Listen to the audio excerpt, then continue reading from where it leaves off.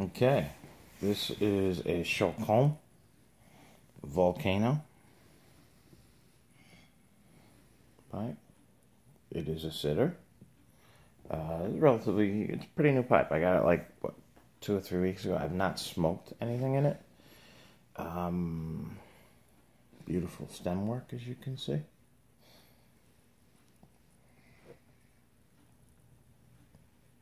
Pretty good sized bowl. Bowl's about a knuckle. You know, if you stick your pinky in, it goes up to the knuckle of your pinky there. And I have, like, I guess, normal size hands.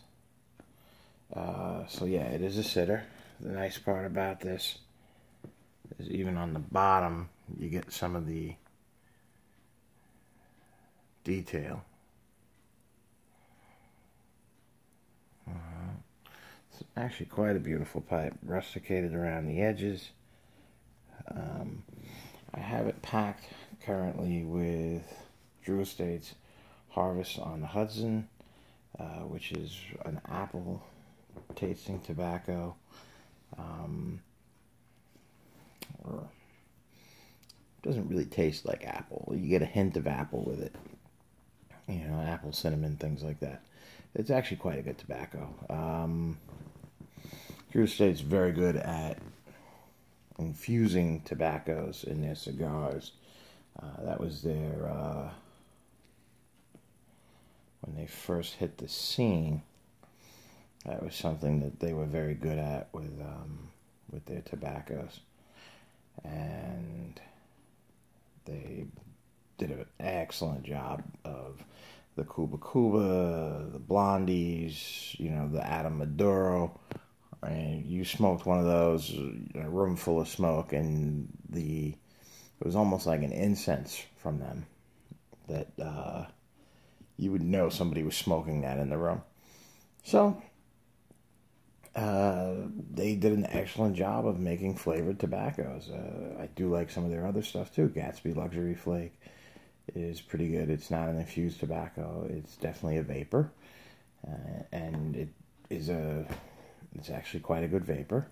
Not a great flake though, because it's a wrapped flake. It's not a cut flake. Like if you get like Dunhill Flake or HH Latakia Flake, you notice those come in actual flakes that you can fold, and this is like a rolled flake. It's folded over, and you have to break off a piece, that type of thing. It tends to fall apart after a time. It comes in a round tin, and you know other companies do that too. Orlik Golden Flake is or Orlik Golden Slice. If you get the 100-gram tin instead of the 50-gram tin, it will come in a round tin, and it's wrapped. If you get the 50-gram tin, it's a square tin or square-ish tin with rounded sides, and that will have the. But it's a great pipe. Beautiful looking pipe. Like I said, have not smoked anything from it. I'm devoting it to aromatics.